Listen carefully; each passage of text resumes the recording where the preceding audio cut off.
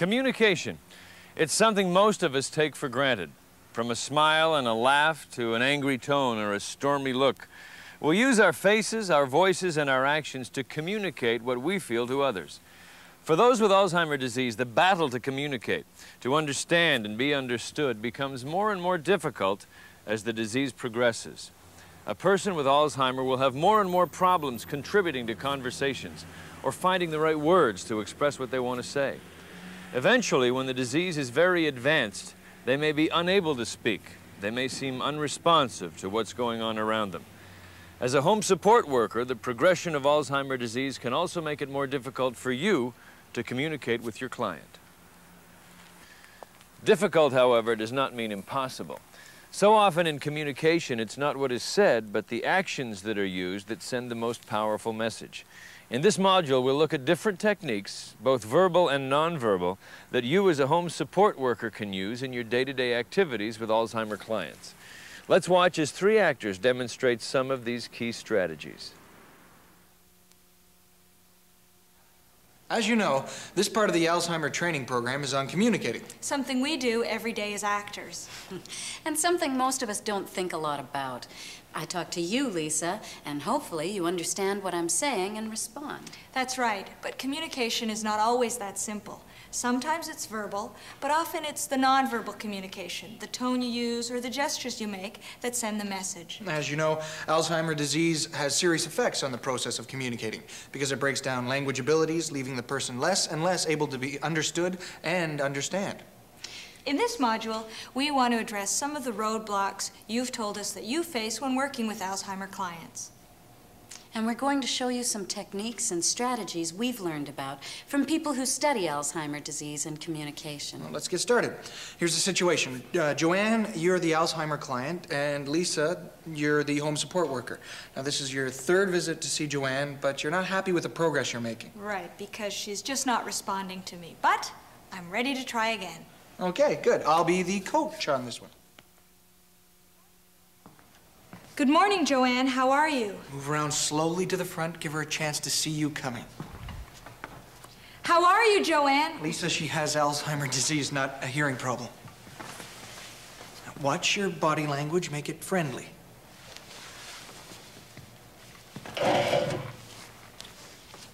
That's great. And touch is one of the simplest and most effective ways to communicate an idea. Would you like to go outside with me for a walk? Why would I go with you? I've never seen you before in my life. Reassure her. Tell her who you are and what you're doing here. I'm Lisa. I come here every week to help out Joanne. I was here last week. Don't you remember? How do you know my name? Why can't I remember anything? Don't question her ability to remember you. It only makes her feel anxious and embarrassed. Instead, try and find some other way to indicate that you have met before. I know. Why don't we put some fresh water into the flowers we picked last week? I remember, in my garden. That's great. You see, now she's associating you with a specific activity. This helps to reassure her that you're someone safe to be with. That's right. Why don't we go to the garden and add to them? I'll get my coat. How was that? Good. I liked it. Instead of coaching me to remember her, which I wasn't able to do, she used a non-threatening, comfortable way of assuring me that we had met before. Okay, let's try another one. Mark, this time, why don't you be the home support worker? I'll be the client with Alzheimer, and Joanne, you get to coach. Okay. Lisa, what would you like for lunch? Lisa, lunch, what would you like? You've got competition. Oh.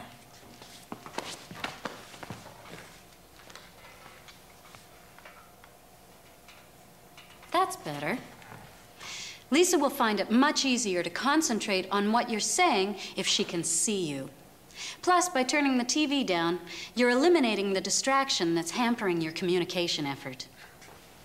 Lisa, what would you like for lunch? Lunch? It's good. Always try to maintain eye contact when you're talking. She might be finding your question confusing because it's too general. Try limiting her choices to just one or two things, or asking her a question she can answer a simple yes or no to. Lisa, would you like a tuna sandwich for lunch? Lisa, would you like a tuna sandwich? Give her time. Don't make her feel like she's under pressure to answer. That would be nice. Okay, well, why don't you turn off the TV and go wash up your hands, and I'll finish making lunch.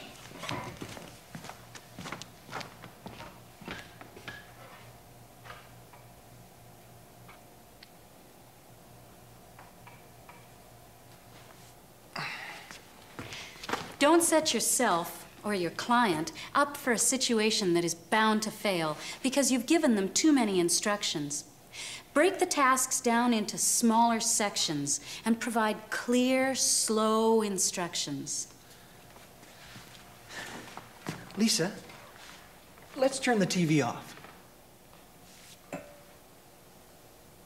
Great. Come on. Now, why don't we wash your hands? All right. Good. There were a couple of things we did there that improved the communication. We eliminated any possible distractions. I spoke slowly and clearly, concentrating on questions that could be answered yes or no to. And by giving Lisa one task at a time, you were able to avoid confusing her. One of the most valuable things you can do for your Alzheimer clients is to allow them the opportunity to express themselves in ways that they feel comfortable with. Let's show you another example. Mark, Joanne. Joanne, would you like to help me with the dishes? All right, but you'll need the drapes. Joanne, why would I need drapes to do the dishes? You have to use the drapes. They get the dishes clean. I don't know what you mean, Joanne. Okay, look for some hints, signs, anything that might let you know what she wants.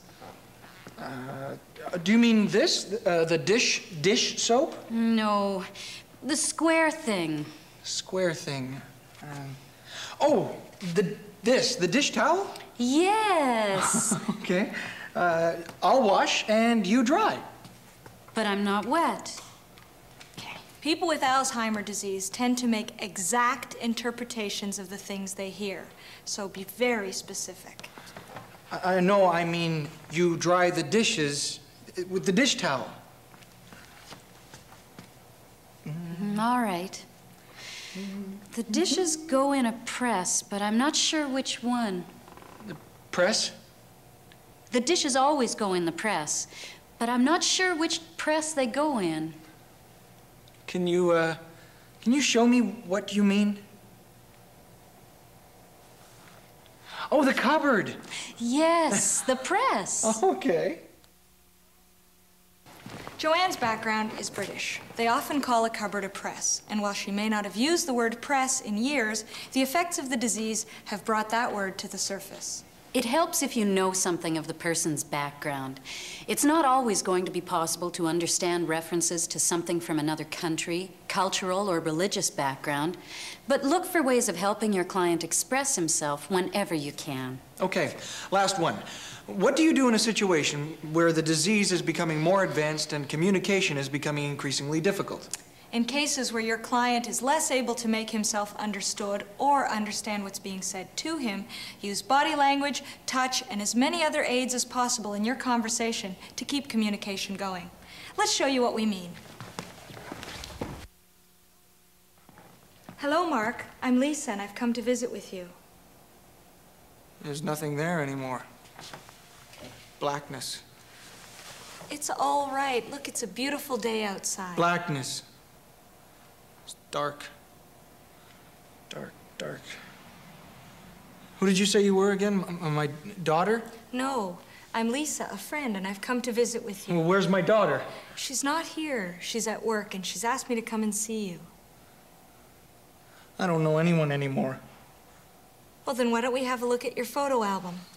Right here. It's got lots of pictures of your daughter and your grandchildren. Do I have dogs?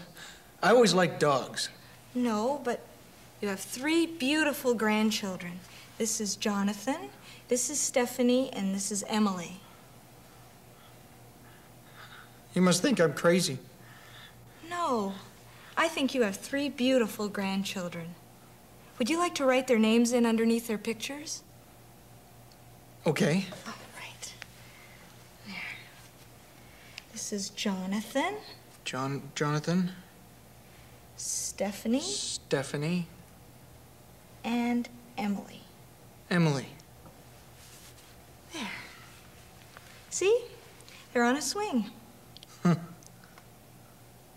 What are their names? Jonathan, Jonathan, Stephanie, and Emily. All right. What we've shown you here are some of the verbal and nonverbal skills you can use to overcome communication roadblocks with your Alzheimer clients. Depending on the person, communication tools like signs and labels may help you get your message across. And nonverbal communication like gestures, smiling, and touching can provide a lot of comfort to someone with Alzheimer's disease. It's important to remember that not every client will respond identically to the methods we've shown here. That's right. For example, some clients don't like to be touched, so a heavy emphasis on physical contact wouldn't be appropriate. However, as a home support worker, you need to make your communication efforts both positive and supporting. It can make a big difference to you and your client. For a person with Alzheimer's disease, sometimes the only way to communicate that is left is through behavior or body language. Instead of relying only on your verbal skills, use all of your senses to communicate, including sight, sound, and touch. Our words, our eyes, our whole bodies send very definite messages. Whatever way you communicate, make it clear, make it reassuring and comforting, and most importantly, make it caring.